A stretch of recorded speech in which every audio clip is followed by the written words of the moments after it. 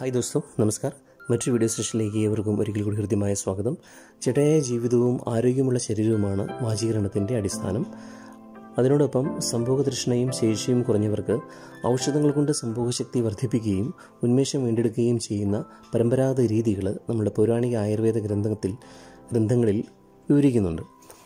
പ്രായമായവർക്കും പ്രമേഹം, രക്താതിമർദ്ദം, പക്ഷവാതം, അൾഷിമേഴ്സ് തുടങ്ങിയ രോഗങ്ങളുള്ളവർക്കും ഉത്തേജനം കുറഞ്ഞെന്ന് വരാവുന്നതാണ്. ഉത്തേജക ഔഷധങ്ങൾ ആയുർവേദത്തിൽ വാചീകരണ വിഭാഗത്തിലാണ് ഉൾപ്പെടുത്തിയിരിക്കുന്നത്. വാചീകരണ ഔഷധങ്ങളെക്കുറിച്ച് പൗരാണിക ആയുർവേദ ഗ്രന്ഥങ്ങളിൽ വളരെ വിശദമായി തന്നെ പ്രതിപാദിക്കപ്പെട്ടിട്ടുണ്ട്. അതായത് പുരുഷൻ്റെ രതിയുടെ ശേഷിയും ശക്തിയും തൃപ്തിയും ശുക്ലത്തിൻ്റെ അളവ്, ബീജത്തിൻ്റെ ചലനശേഷി തുടങ്ങിയ കാര്യങ്ങളെല്ലാം പല സാഹചര്യങ്ങളെ ആശ്രയിച്ചാണ് ഇരിക്കുന്നത്. അതായത് മാനസികമായ തൃപ്തിക്കുറവ്, ഇണയോടുള്ള താല്പര്യമില്ലായ്മ, മനസ്സിൻ്റെ സംഘർഷം, ഭയം, ശോകം, ആത്മവിശ്വാസക്കുറവ്, ശാരീരികമായ അസുഖങ്ങൾ, രതിയിലുള്ള അറിവില്ലായ്മ, ഇവയെല്ലാം തന്നെ പുരുഷൻ്റെ പ്രകടനത്തെ നേരിട്ട് ബാധിക്കുന്ന കാര്യങ്ങളാണ്. വാചീകരണ ചികിത്സയിലൂടെ പുരുഷൻ്റെ രതി പ്രകടനത്തെ പ്രതികൂലമായി ബാധിക്കുന്ന ഇത്തരം വിപരീത സാഹചര്യങ്ങളെ മറികടക്കാനും ശരിയായ രീതിയിലുള്ള ആരോഗ്യം വീണ്ടെടുത്ത് ഉന്മേഷത്തോടെ പങ്കാളിയുമായി രതിജീവിതം ആസ്വദിക്കുകയും ചെയ്യാവുന്നതാണ്. രതി വിഷയങ്ങളോട് അമിത താല്പര്യമുള്ള പുരുഷൻ ശരിക്കും വാചീകരണത്തെ ആശ്രയിക്കണം എന്ന് തന്നെയാണ് പൗരാണിക ആയുർവേദം അനുശാസിക്കുന്നത്. അതോടൊപ്പം തന്നെ ശരീരപുഷ്ടിയും സന്തോഷവും സൽസന്ധതയും യഥാർത്ഥത്തിൽ വാചീകരണത്തെ ആശ്രയിച്ചാണ് ഇരിക്കുന്നതെന്നാണ് ഈ ഗ്രന്ഥങ്ങൾ വെളിവാക്കുന്നത്.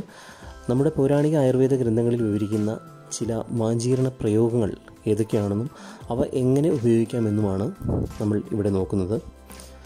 രതി, തൃഷ്ണ, ഉത്തേജനം ഇവയെ മാത്രം ലക്ഷ്യം വച്ചല്ല യഥാർത്ഥത്തിൽ വാചീകരണ ഔഷധങ്ങൾ ഉപയോഗിക്കപ്പെട്ടിരിക്കുന്നത്.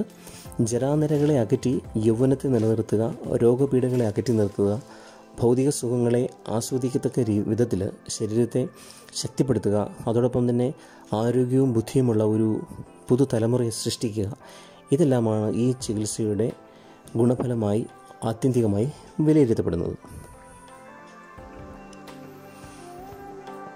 അതിലേക്കായി ചെയ്യാവുന്ന കാര്യങ്ങൾ ഇവയാണ്. അതായത് നവരച്ചോർ ഒരു ശീലമാക്കിയാൽ വാർദ്ധക്യത്തിലും നല്ല രതിശേഷി ഉണ്ടാകും എന്നാണ് വാചീകരണ വിധിപ്രകാരം ആയുർവേദം അനുശാസിക്കുന്നത്. അതോടൊപ്പം തന്നെ നായ്ക്കുരണപ്പരിപ്പ്, ഗോതമ്പ് ഇവ പാലിൽ വേവിച്ച് ആറിയാൽ നെയ്യും തേനും ചേർത്ത് കഴിച്ചാൽ അനിതര സാധാരണമായ ശേഷി ലഭിക്കുമെന്നാണ് പറയപ്പെടുന്നത്. അത് കുരുവുള്ള നെല്ലിക്ക കുരു കളഞ്ഞ് അതിൻ്റെ നീരിൽ തന്നെ അരിച്ചുണക്കി പൊടിച്ച് പഞ്ചസാരയും നെയ്യും ചേർത്ത് കഴിക്കുന്നതും, ഒപ്പം മേമ്പൊടിയായി പാല് കുടിക്കുന്നതും ഇത്തരണത്തിൽ വാചീകരണ പ്രക്രിയയ്ക്ക് വളരെയധികം പ്രയോജനം ചെയ്യുന്ന ഒന്നാണ്. പാൽമുതക്കിൻ കിഴങ്ങ്, തിപ്പലി, ചെന്നല്ലിൻ വേര്, ഉരളിൻ പരിപ്പ്, വയൽച്ചുള്ളി വേര്, നായ്ക്കുരണ വേര് ഇവ ഓരോന്നും 48 ഗ്രാം വീതം പൊടിച്ച്, ഒപ്പം നാഴി തേന്, 600 ഗ്രാം പഞ്ചസാര, 2 നാഴി ശുദ്ധമായ പശുവിൻ്റെ നെയ്യ് എന്നിവയ്ക്കൊപ്പം ചേർത്ത് ഇടിച്ച് ഇളക്കി യോജിപ്പിച്ച് ഒരു 15 ഗ്രാം വീതം ദിവസവും രാവിലെയും വൈകുന്നേരവും 2 നേരം കഴിച്ചിട്ട് 1 ഗ്ലാസ് പശുവിൻ പാല് മേമ്പൊടിയായി കുടിക്കുന്നത് വളരെ അത്ഭുതകരമായ ഫലം ഉളവാക്കുമെന്നാണ് വാചീകരണ പ്രക്രിയയിലൂടെ ഈ ആയുർവേദ ശാസ്ത്രം അനുശാസിക്കുന്നത്. മറ്റൊന്ന് ചെയ്യാവുന്നത് ഉഴുന്നുപരിപ്പ് പാലിൽ വേവിച്ച് നിത്യം കഴിക്കുക. മറ്റൊന്ന് മുതുകിൻ കിഴങ്ങ് നീര് കളയാതെ അതിൻ്റെ തന്നെ നീരിൽ അരച്ച് ഉണക്കിപ്പൊടിച്ച് നെയ്യും തേനും ചേർത്ത് ദിവസേന 1 നേരം കഴിക്കാവുന്നതാണ്. ഞെരിഞ്ഞിൽ, നെല്ലിക്ക, ചിറ്റമൃത ഇവ പൊടിച്ച് നെയ്യും തേനും ചേർത്ത് 1 നേരം കഴിക്കുന്നത് ശീലമാക്കുക.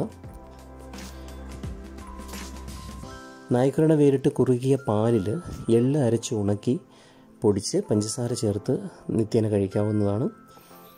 അതുപോലെ